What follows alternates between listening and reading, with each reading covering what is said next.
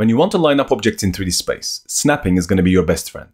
Now let's say, for example, in this case, I want to move this back wall, the blue one, to line up with the back side of the floor. Now of course you can do this by clicking on the Z arrow and then pushing it back.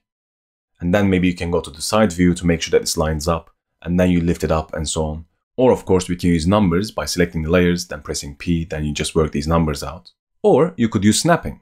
Now snapping is going to be perhaps the easiest and the most effective way of doing this. And for it to work, you need to first have the selection tool selected, and then you click on the layer, and as you drag the layer, if you hold down the Control key or Command key on the Mac, you'll see that the center of the layer is going to start snapping to the different points of the other layers.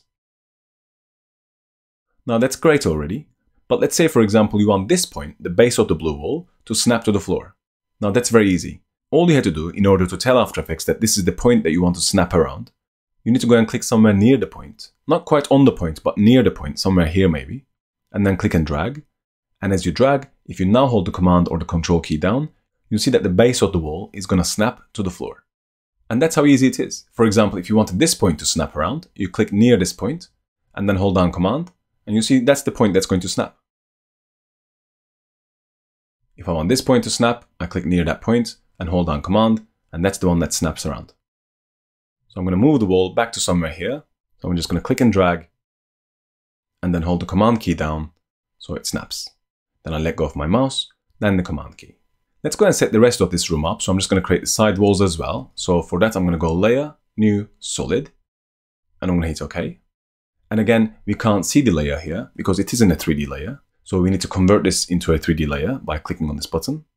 I'm going to rotate the layer by pressing W. Then I'll rotate this on the Y-axis by holding down the Shift key.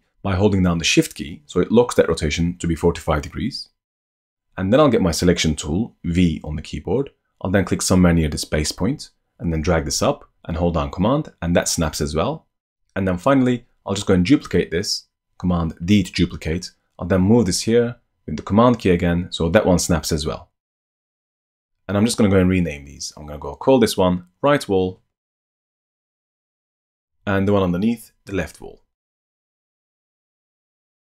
And now if I get my camera tool to bring everything down, and then maybe my orbit camera tool to move around, we have ourselves a perfectly lined up 3D room.